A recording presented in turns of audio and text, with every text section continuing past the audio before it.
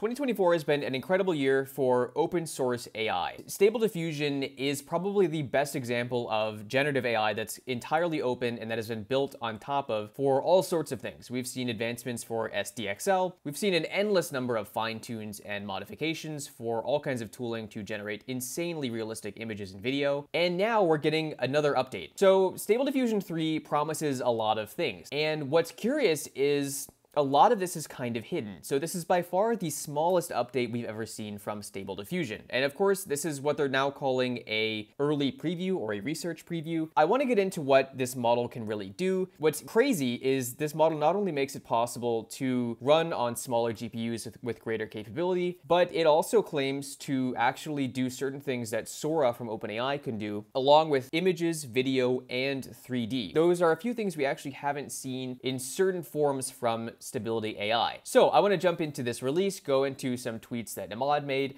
and tell you guys why I think this might be one of the biggest releases of the entire year, potentially even bigger than Google Gemini and what we saw last week. Welcome to AI Flux. Let's get into it. So I think it's important to note first, just of the size of Stable Diffusion 1.5 and Stable Diffusion XL. Stable Diffusion 1.5 was around 983 million parameters in size, and SDXL was right around 3.5 billion parameters in size. We know that for SDXL, you can basically run it on a 12 gig 3060. So why would Stable Diffusion 3 be better? There are a few different things. So basically, Ahmad says, today we're announcing Stable Diffusion 3 in early preview, our most capable text-to-image model with greatly improved performance in multi-subject prompts, image quality, and spelling abilities. So if you've tried to do text, we know that this is kind of a difficult thing to get right. One thing that I'm excited about is multi-subject prompts that involve text. So if you see here, there's the sign that says go, and then the sign on the bus that says dream on. And that's actually pretty hard to do even in DALL-E 3 right now. And what's interesting is this announcement kind of includes a lot of the biggest upgrades, but we're going to go through it real quick anyway. So they say here,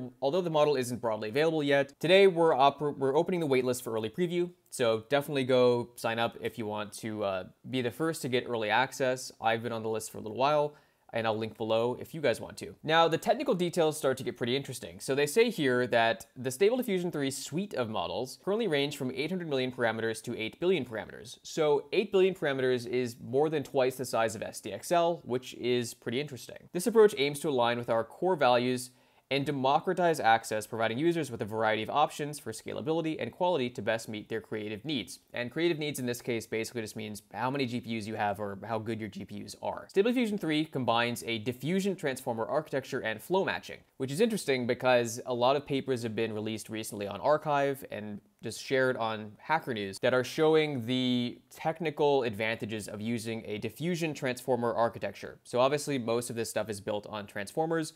The diffusion transformer architecture is kind of a next step, and we know it was actually used in OpenAI's Sora model. Flow matching is also pretty interesting, but I'm not going to get too far into that in this video. And what's cool is we know that they're going to be publishing a detailed technical report soon, so I'll probably do a video on that. Now, with any release of anything AI in 2024, of course, this comes with a safety announcement. So they obviously are going to say here, we believe in safe, responsible AI practices. This means we have taken and continue to take reasonable steps to prevent the misuse of Stable Diffusion 3 by bad actors. Now, what's interesting with this, especially compared to, for instance, how Google released their generative AI in Gemini 1.5, which now is actually turned off. They just disabled the feature this morning because it was built so poorly and improperly. But anyways, I think Stability AI is a curious case here because they've always been right on the edge, the knife's edge, of understanding what balance of safety works and what balance of safety is too restrictive or kind of a erasure of history level when it comes to telling users what they can and cannot make. Generally with Stability AI,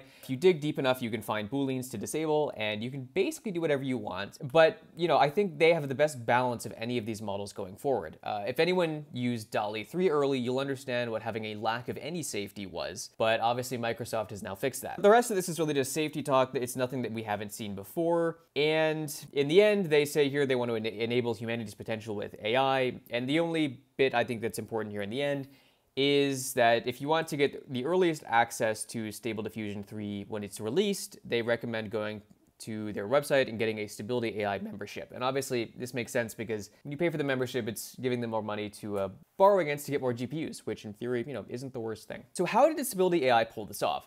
I've been talking to a few developers from Stability AI, and what's curious is In terms of resources and headcount, they have about 100th of the resources of OpenAI and really close to 1,000th of what's available at Google, both in terms of just mind share and money just to rent GPUs. And what's crazy is they're still achieving immense progress. I would argue that Stable Diffusion in certain cases is even better than products Google has released. Now, the release is interesting, but Imad spilled some more details on Twitter. So he puts here some notes. So he says this uses a new type of diffusion transformer, again, which was used in Sora or is similar to Sora, combined with flow matching and other improvements.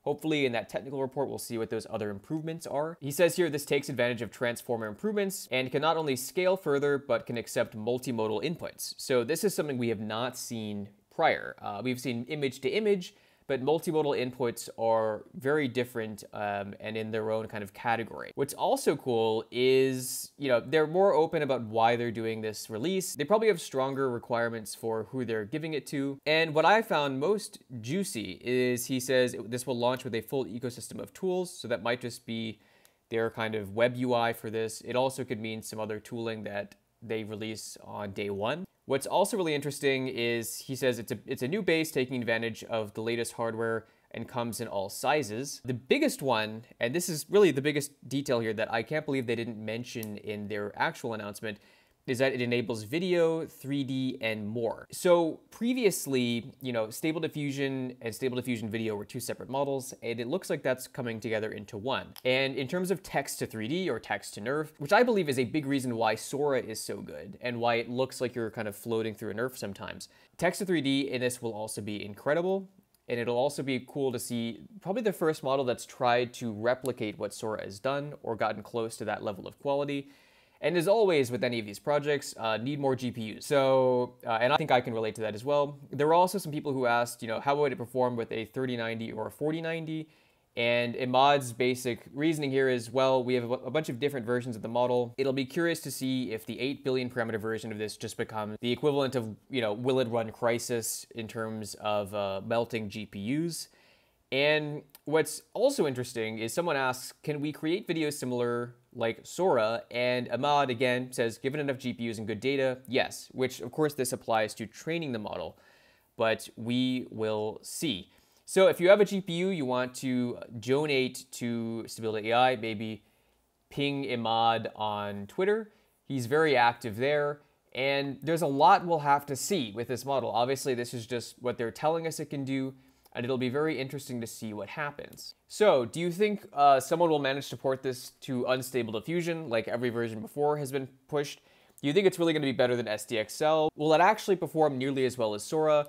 Let me know down in the comments, guys. I'm curious what your current configurations for running Stable Diffusion are as well. I was just using a single 4090 for a while. I think Stable Diffusion is one of the most exciting projects in this entire space. And we'll just have to wait and see when they give us something or when one of these PhDs gets a little tired and shares something to GitHub by accident. We'll have to just see what happens. So as always, I hope you learned something. If you enjoyed this video, please like, subscribe, and share, and we'll see you in the next one.